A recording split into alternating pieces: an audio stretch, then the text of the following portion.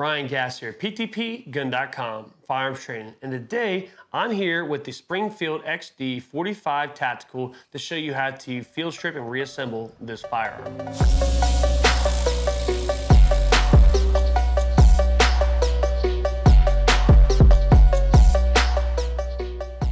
Now before we take apart any firearm, we need to double check, make sure the firearm is unloaded. So we're gonna go ahead, keep the firearm pointing in a safe direction. We're gonna make sure there's no magazine inserted, nor around the chamber. We are clear and ready to proceed.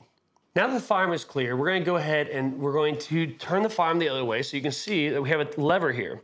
Now it's at the 9 o'clock position and we're gonna rotate it up to the 12 o'clock. All right, so I'm gonna rotate that up.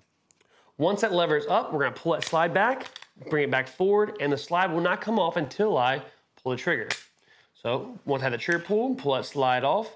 All right, and now that we're done with the frame. All right, set the frame to the side. And now we have our slide assembly. We're gonna take the spring and spring guide, we're gonna compress it just a little bit, and we're gonna pull it up and out and set it to the side. And now we have our barrel, set it up to the side, and our slide. From here, you can do any type of cleaning or maintenance you might need to do with your Springfield XD45 Tactical. From here, we're gonna move into the reassembly. We have our slide upside down, our barrel upside down. We're gonna drop the barrel back in, muzzle first. We have our spring and spring guide. We're gonna insert that into the muzzle end of the slide.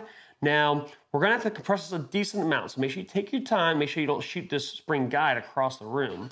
All right, we're gonna keep that matched up. We're gonna compress it a decent amount, all right? And now that it's locked into place, all right, we're gonna go ahead and introduce our frame. Now, the top of the frame has a rail that extends starting from about 1/3 of the way back. It extends from there all the way to the rear of the gun. We're gonna insert that rail into the back of the slide. We're gonna keep it matched up, all right? We're gonna pull it all the way back, and we're gonna lock it back. Once it's locked back, we're gonna take that hand that we moved up to 12, we're gonna rotate it back down to 9, and we have now reassembled our Springfield XD45 Tactical. Now, while it is reassembled, we need to actually do a function check to make sure that we put it back together properly and that it's functioning the way it needs to. So, keep it pointing in a safe direction. We're gonna go ahead and pull that slide back and let go. We're gonna keep the firearm pointing in a safe direction. We're gonna go ahead and pull the trigger. Now we're gonna let go of the trigger and we're gonna repeat that. We're gonna pull back, let go, pull the trigger. Now we're gonna pull back, let go, we're gonna pull the trigger, and this time we're gonna hold the trigger to the rear. Holding the trigger to the rear, we're gonna go ahead and pull the slide back, let go. We're gonna release the trigger just until we hear and feel that click.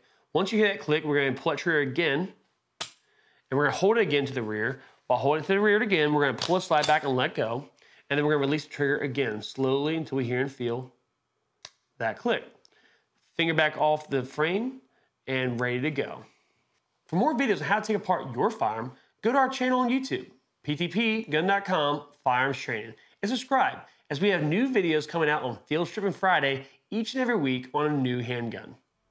Thank you all again, stay safe, and as always, train, defend, prevail.